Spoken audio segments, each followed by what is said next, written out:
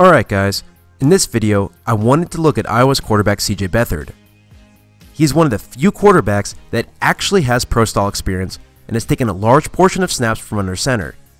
This should immediately help him transition at the next level. Also, he is a good scheme fit for Kyle Shanahan's offense.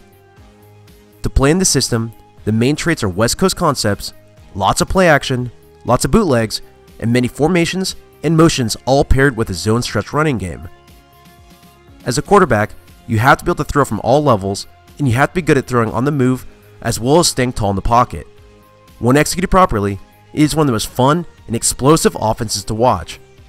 But just like any other system, you still need to be a smart quarterback. And you still have to appease Kyle, or he'll put you in his doghouse. And we all know how well that went for Donovan McNabb. As I said before, Beh-third has plenty of pro-style experience and worked from under center for a large portion of his snaps. He is a pro-style quarterback. Versus Michigan, Iowa runs a slant flat concept using play action to clear the linebackers. It appears like Beh-third is late on his throw, but it's actually on the wide receiver. He is late off the snap and then takes a whopping 5-step release on a quick slant route. The pass is well placed, thrown low to allow the receiver to box out the defender. Since the defender is playing physically, the wide receiver can't hold onto the ball for the completion. Digging deeper, Beh-third has already executed certain concepts that I know Kyle will want to bring to his offense. Here, he executes a stick concept versus Michigan State in their 2015 match. Reading the left side of the field first, he determines quickly that the Spartans have good coverage on his initial reads. He then moves on to the check down, releasing from the backfield. While you may see an incompletion, the defense clearly won the snap from the start and got into the backfield in under 2.5 seconds. That's simply not enough time for anybody to execute this play properly, but him going through his progressions quickly was very promising in my opinion.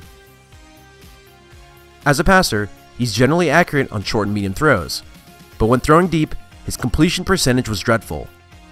He has good touch, just like in this pass versus Stanford, but he missed receivers both short and long, generally not giving them the best opportunity to make a play down the field. On the run, his passes tend to stay on the high side, putting too much arm into them. Coming from a strong 2015 season to his 2016 campaign, his play definitely regressed. In 2015, he was much more confident making full field reads and going through his progressions. One thing that consistently stood out to me was his hesitation and his lack of anticipation on timing routes. For someone that has a good amount of pro-style experience, he has to understand that this is a problem. He's often slow and waits for the receiver to completely break on his route. Versus Stanford, this is a timing pattern, and he waits in the pocket, giving up one of the advantages the offense has over the defense. As a side note, what I don't understand is that on the field side, you have two off-man coverage defenders, with both of your outside receivers running quick slant routes.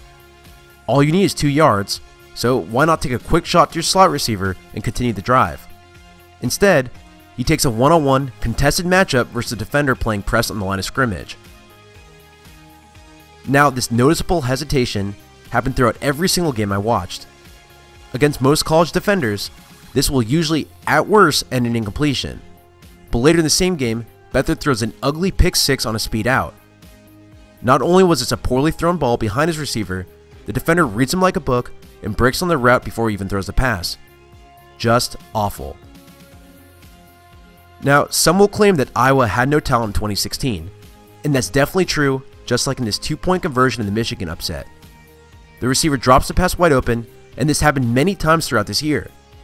But in my opinion, Beh-third didn't elevate the level of play around him as much as I wanted to see against top-notch talent. In his final game of his career versus Florida, he posted a stat line of 7 completions over 23 attempts, gaining just 55 yards while also throwing 3 interceptions. It was an ugly match from start to finish. I want to talk about 2 plays in this game, and both happened before he injured his hamstring. In the first quarter, he has number 83 running a quick spot route. Beh-third takes a snap, locks onto his receiver, completely ignoring the defender sitting between him and his target. He pump fakes, which doesn't move the defender at all. Then he throws the pass anyways right into the defender's hands. Yeesh, this is horrible. Later in the second quarter, Beh-third takes a snap from under center and runs play action. At the end of his drop, he rushes his footwork and loses balance, throwing the pass too far for his receiver. While normally, his mechanics and his footwork are actually pretty solid, Typically, he has clean footwork coming out from under center, and he holds the ball in the proper place below his chin. He has a quick and clean release. It's just that on certain plays, he'll rush the throw trying to make a play and not setting his feet properly. But again, his footwork and his general mechanics are actually better than most. As an athlete, he actually has underrated speed, especially running downhill. Escaping the pocket on third down, he sprints out of bounds, gaining an extra 7 yards.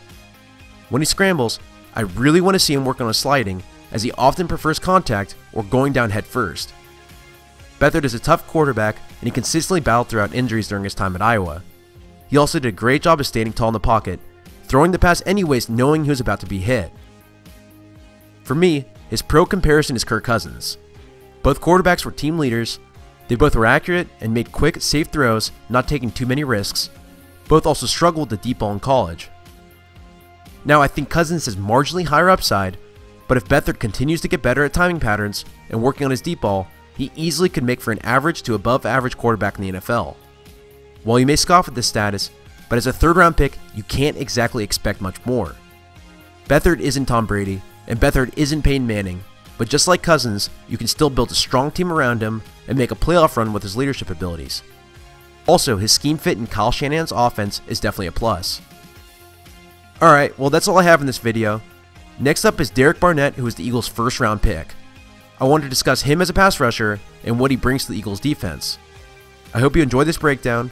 Feel free to donate to my work on my Patreon account, and you can follow me on Twitter at SammyRGold.